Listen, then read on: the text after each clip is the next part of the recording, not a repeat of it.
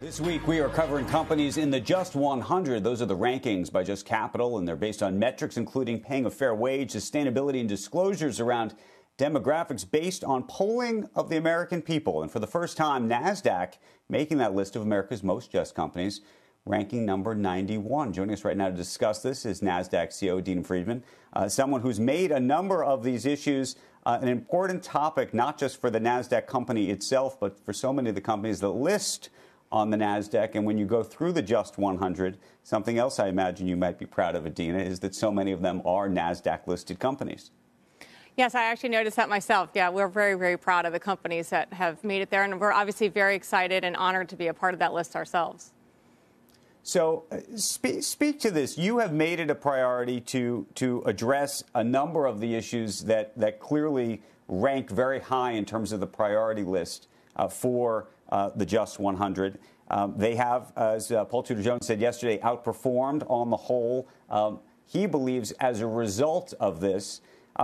There were some skeptics yesterday when the list came out, and I wanted to ask you about this because some people look at a list like this and they say, look, some of these are the most successful companies. They're making a fortune. They have great profits. And because they have great profits, they can afford to do some of these things.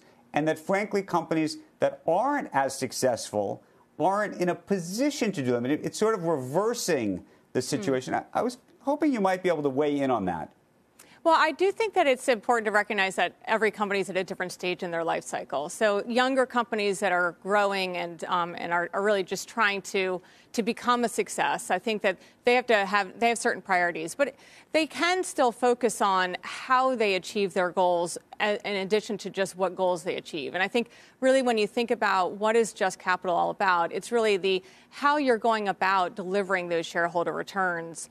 And making sure that you're thinking about your communities around you while you do it. And some of those things can be significant investments, but there are a lot of things you can do that are not significant investments in terms of considering your employees and being involved in your communities, thinking about the governance of your company, and then just managing your business in a way that manages carbon output responsibly. So I don't think that everything, I don't think it's just because they're successful they have an opportunity to invest in the types of things that matter to the Just Capital group, but more as you are growing up as a company, are you thinking about all the stakeholders in the process of growing and expanding your business?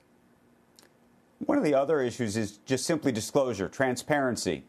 Clearly, you rank higher on a list like this if there's more transparency. And so there's always this chicken or egg question for a lot of companies. When do you disclose? I mean, some of these disclosures are increasingly being required, and I want to actually talk to you about some of them because I know they're disclosures that you are hoping more and more companies will have in the future, and they can become a forcing mechanism unto themselves. But if the disclosure doesn't isn't pretty, if you will, is it still worth making the disclosure?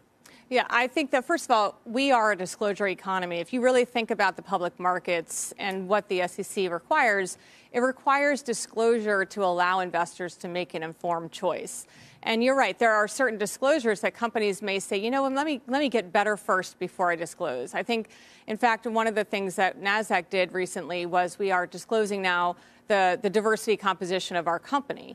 And that's not a required disclosure. And in some respects, you sit there and say, well, gosh, I wish that it were better. Maybe I want to try to make it a better picture before I disclose it.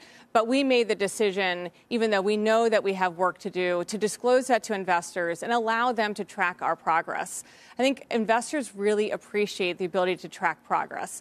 As we move ESG from this notion of, let me get started in my ESG journey, and a lot of companies have gotten started in really understanding how they can improve the communities around them and improve how they manage their employees and their clients. It's now a matter of tracking progress, and we're kind of moving into what I would say the second phase of ESG, which is how quickly can companies move along and make a difference and have an impact. The only way that we can measure that is if it's disclosed. So I do think that Just Capital is right in focusing in on disclosures.